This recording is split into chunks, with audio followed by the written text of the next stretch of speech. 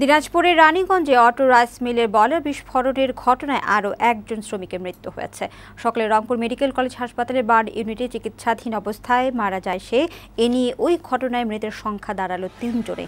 নিহতদের নাম আরিফুল হক, রণজিনা রানী ও মোকসেদ আলী।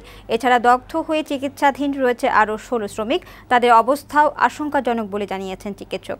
বুধবার সকালে রানীগঞ্জ মোড়ে যমুনা অটো রাইস মিলে এই বিস্ফোরণের ঘটনা ঘটে। পরে ফায়ার সার্ভিস কর্মীরা আহতদের উদ্ধার করে হাসপাতালে ভর্তি করে।